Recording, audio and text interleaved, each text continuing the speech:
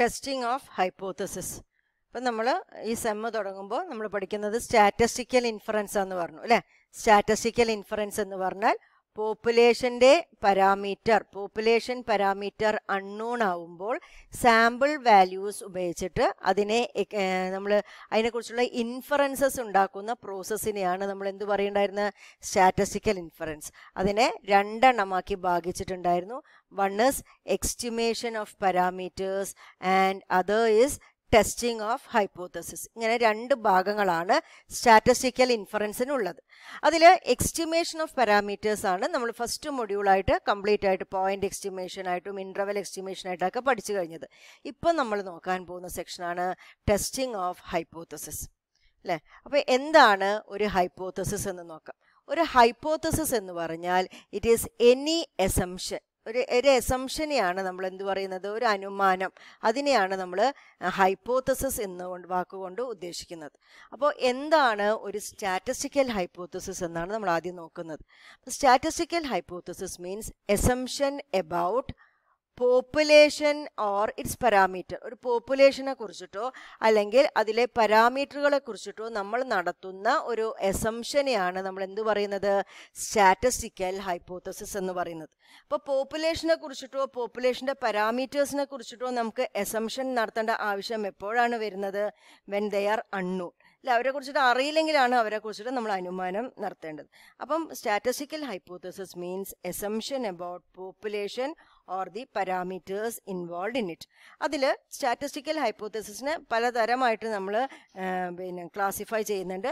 അതിൽ ഫസ്റ്റ് നമ്മൾ പറയാൻ പോകുന്നതാണ് സിമ്പിൾ ആൻഡ് കോമ്പോസിറ്റ് ഹൈപ്പോത്തസിസ് എന്ന് പറഞ്ഞാൽ എന്താണ് അല്ലേ. അപ്പോൾ ഒരു സിമ്പിൾ ഹൈപ്പോത്തസിസ് എന്ന് പറഞ്ഞാൽ ഇപ്പോൾ ഡിസ്ട്രിബ്യൂഷനിലുള്ള എല്ലാ പാരാമീറ്റേഴ്സിനെയും നമ്മൾ സ്പെസിഫൈ ചെയ്യാൻ, അതായത് all parameters in the population are specified in a hypothesis. നമ്മൾ അസംഷനിലെ എല്ലാ പാരാമീറ്റേഴ്സിനെയും സ്പെസിഫൈ ചെയ്യുകയാണെങ്കിൽ that is called a simple hypothesis. Otherwise it is called a composite hypothesis. അതായത് ഇപ്പം നമ്മൾ ഇതിൻ്റെ ഹൈപ്പോത്തസിസ് പറഞ്ഞാൽ ഒരു അസംഷൻ പറയാണ്, the mean of a Poisson distribution. Poisson distributionൻ്റെ mean, Poisson distribution is 30 എന്ന് ഞാൻ പറയാണ്. അതായത് ഇവിടെ പോയ്സോൺ ഡിസ്ട്രിബ്യൂഷന് ആകെ ഒരേ ഒരു പാരാമീറ്ററേ ഉള്ളൂ അല്ലേ. അപ്പം ഞാൻ അതിനെ പറിച്ചിട്ട് സ്പെസിഫൈ ചെയ്തിട്ടുണ്ട്. അപ്പോൾ this is A simple hypothesis. അതേമാതിരി ഇപ്പം ഞാൻ പറയാണ് മീൻ ഓഫ് എ നോർമൽ ഡിസ്ട്രിബ്യൂഷൻ്റെ മീന് 25, മ്യൂ ഇസ് ഈക്വൽ ടു 25 ആണെന്നും അയാളുടെ standard deviation sigma is equal to 7 ആണ് എന്ന് ഞാനൊരു അസംഷൻ പറയുകയാണെങ്കിൽ that is also A simple hypothesis. കാരണം നോർമൽ ഡിസ്ട്രിബ്യൂഷന് 2 പാരാമീറ്റേഴ്സ് ആണുള്ളത്. അപ്പോൾ ഈ ഹൈപ്പോത്തസിസിൽ ഞാൻ ആ 2 പേരെ കുറിച്ചിട്ടും സ്പെസിഫൈ ചെയ്തിട്ടുണ്ട്.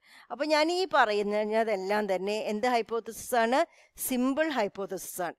നേരെ മറിച്ചിട്ട് ഞാൻ പറയുന്നു the mean of normal distribution is 30 എന്ന് പറയുന്നു.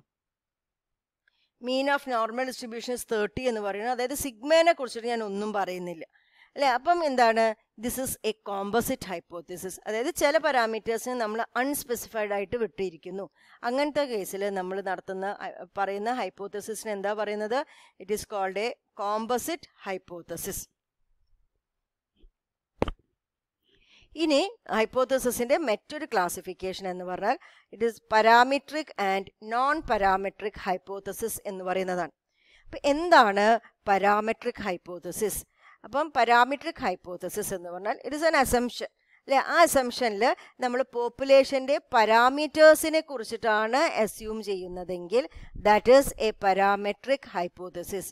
പാരാമീറ്റേഴ്സിനെ കുറിച്ചിട്ട് പറഞ്ഞു. അപ്പം നമ്മളിവിടെ പറഞ്ഞിരിക്കുന്ന എല്ലാ എക്സാമ്പിളുകളിലും എല്ലാത്തിലും പോപ്പുലേഷൻ്റെ പാരാമീറ്റേഴ്സിനെ കുറിച്ചിട്ടല്ലേ പറയുന്നത്. മീൻ lambda is equal to 30, mean mu is equal to 25, standard deviation sigma is equal to 7. അപ്പം നമ്മൾ ഇതുവരെ പറഞ്ഞ എല്ലാ ഹൈപ്പോത്തസിസുകളും എന്താണ്, പാരാമെട്രിക് ഹൈപ്പോത്തസിസുകളാണ്. അതായത് if A hypothesis specifies about the parameters of a population, it is called a parametric hypothesis. എന്നാൽ പാരാമീറ്റേഴ്സിനെ കുറിച്ച് പറയാത്ത ഹൈപ്പോത്തസിസുകളുണ്ട്. They are called non-parametric hypothesis. അതായത് ചിലപ്പോൾ പോപ്പുലേഷൻ്റെ പാരാമീറ്റേഴ്സിനെ കുറിച്ചൊന്നും പറയില്ല. അപ്പം നമ്മളിങ്ങനെ ചിലപ്പോൾ പറയുമായിരിക്കും the two attributes are independent, അല്ലെങ്കിൽ there is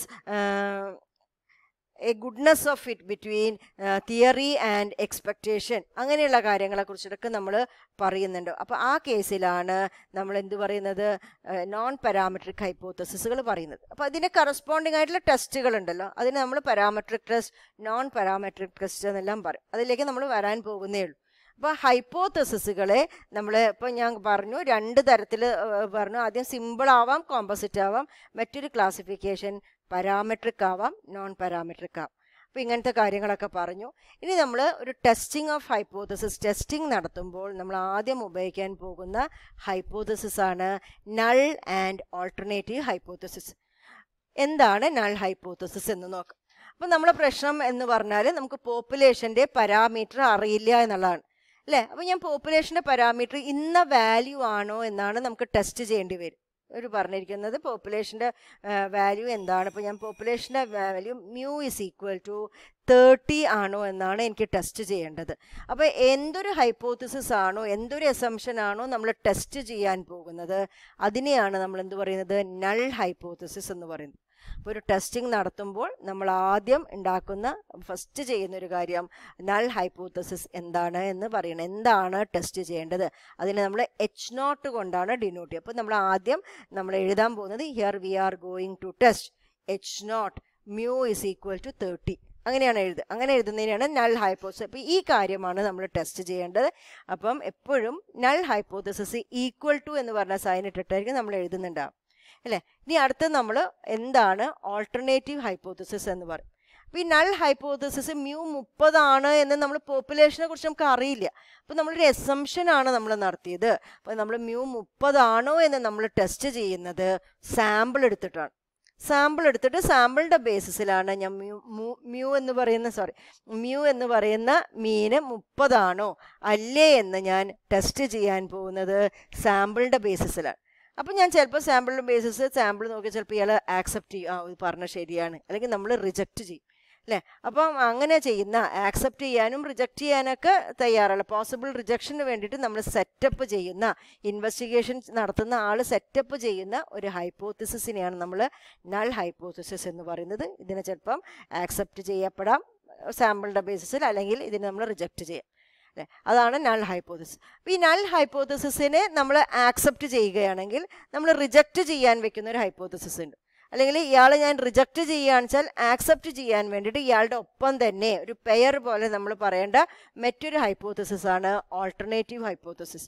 അപ്പോൾ ഇയാളെ നേരെ ഓപ്പോസിറ്റ് ആയിട്ടാണ് അതുണ്ടാവും അല്ലേ. അപ്പോൾ അതിന് നമ്മൾ H1 എന്ന് പറഞ്ഞ ലെറ്റർ കൊണ്ടാണ് ഡിനോട്ട് ചെയ്യുക. അപ്പോൾ ചിലപ്പോൾ എൻ്റെ ഓൾട്ടർനേറ്റീവ് ഹൈപ്പോത്തസിസ് അപ്പോൾ മ്യൂ ഈക്വൽ ടു 30 എന്നുള്ളത് ഞാൻ ആക്സെപ്റ്റ് ചെയ്യുന്നില്ലെങ്കിൽ ചിലപ്പോൾ ഞാൻ ഓൾട്ടർനേറ്റീവ് ഹൈപ്പോത്തസിസ് ചിലപ്പോൾ എഴുതുന്നത് മ്യൂ നോട്ട് ഈക്വൽ ടു 30, ഈ അസംഷൻ ആയിരിക്കും ഞാൻ ആക്സെപ്റ്റ് ചെയ്യുക. അല്ലെങ്കിൽ ചിലപ്പോൾ ഞാൻ എൻ്റെ alternative hypothesis H1 mu greater than 30 എന്ന് എഴുതാം. ഏതെങ്കിലും ഒന്നേ എഴുതുള്ളൂ അറ്റ് എ ടൈം. ഒന്നില്ലെങ്കിൽ ഇതാവാം ഓർ ഇതാവാം, അല്ലെങ്കിൽ H1 മ്യൂ ലെസ് ദാൻ 30. ഇതൊക്കെ നമുക്ക് ഓൾട്ടർനേറ്റീവ് ഹൈപ്പോത്തസിസുകളാവാം.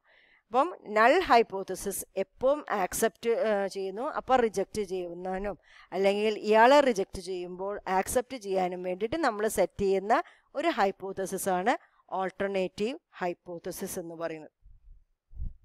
അപ്പോൾ അപ്പോൾ ഇയാളാണ് ആക്ച്വലി നമ്മളൊരു ടെസ്റ്റ് പ്രൊസീജിയർ തുടങ്ങുമ്പോൾ നമ്മൾ ഫസ്റ്റ് എഴുതുന്ന ഒരു കാര്യം. Here we are going to test H0 mu is equal to 30 against H1 mu not equal to 30. ഇതാണ് നമ്മൾ ടെസ്റ്റ് ചെയ്യാൻ പോകുന്നത് എന്നാണ് നമ്മളിവിടെ പറയാൻ പോകുന്നത്.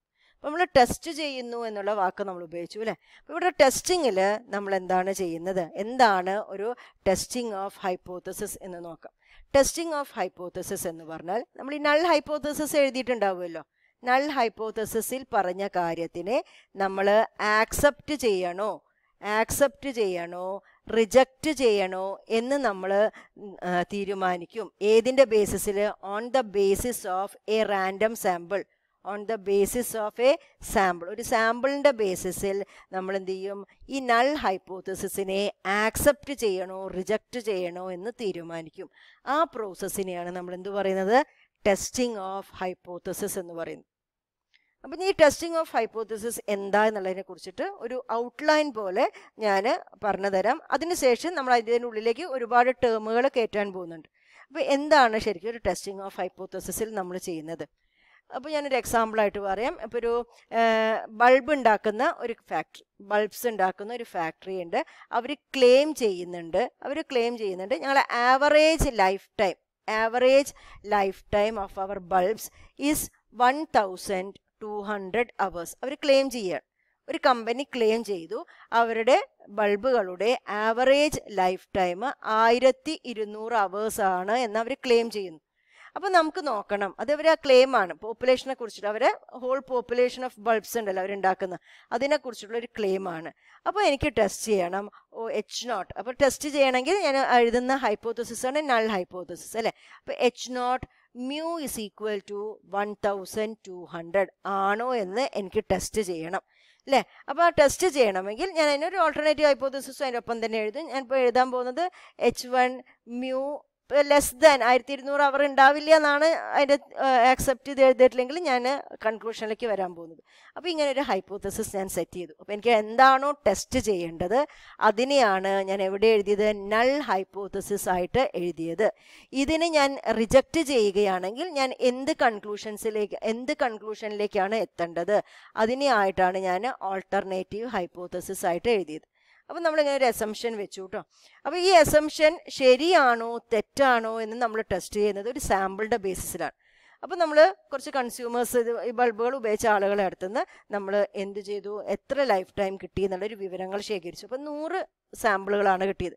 അപ്പോൾ 100 ആൾക്കാരെ അടുത്തുനിന്ന് വിവരങ്ങൾ ശേഖരിച്ചു. അപ്പോൾ അവർ 100 നമ്പേഴ്സ്, ഓരോരുത്തർക്കും ബൾബിന് എത്ര ലൈഫ് ടൈം കിട്ടി എന്നാണ് നമ്മൾ നോക്കുന്നത്. അപ്പോൾ ചിലപ്പം കുറേ നമ്പേഴ്സ് കിട്ടിയിട്ടുണ്ടാവും. ചിലപ്പോൾ ഒരു 1000 hours കിട്ടിയിട്ടുണ്ടാവും ചിലവർക്ക്, ചിലപ്പോൾ ഒരു 1250 hours കിട്ടിയിട്ടുണ്ടാവാം, ചിലർക്ക് 900 hours കിട്ടിയിട്ടുണ്ടാവും. അങ്ങനെ ഇങ്ങനെയുള്ള കുറേ 100 നമ്പേഴ്സാണ് എനിക്ക് എന്തായിട്ട് സാമ്പിൾ എൻ്റെ കയ്യിലുള്ളത്.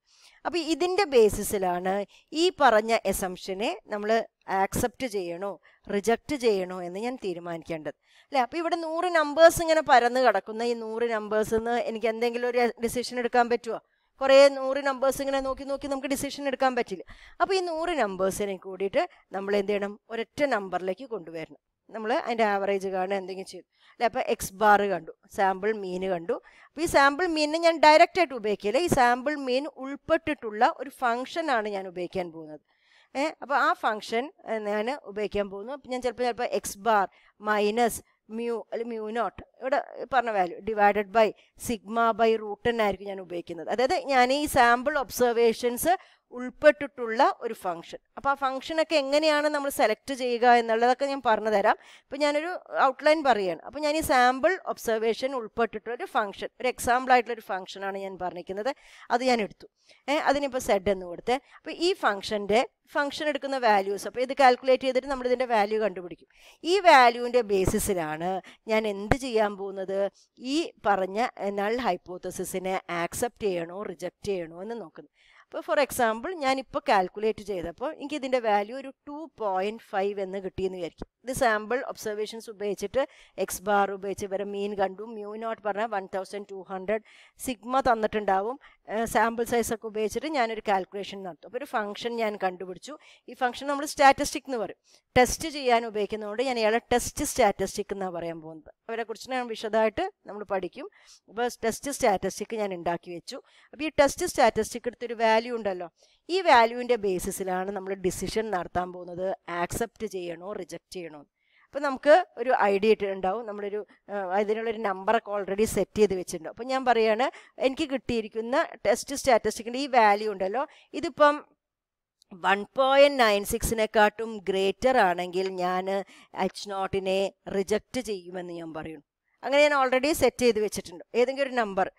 അതുമാതിരി എനിക്ക് കിട്ടിയിരിക്കുന്ന വാല്യൂ ഇപ്പം 1.96 കുറവാണ് കിട്ടിയതെങ്കിൽ, ലെസ് ദാൻ ഒരു വാല്യൂ ആണ് കിട്ടിയതെങ്കിൽ ഞാൻ നൾ ഹൈപ്പോത്തസിസിനെ ആക്സെപ്റ്റ് ചെയ്യുമെന്ന് നമ്മൾ സെറ്റ് ചെയ്ത് വെച്ചിട്ടുണ്ട്.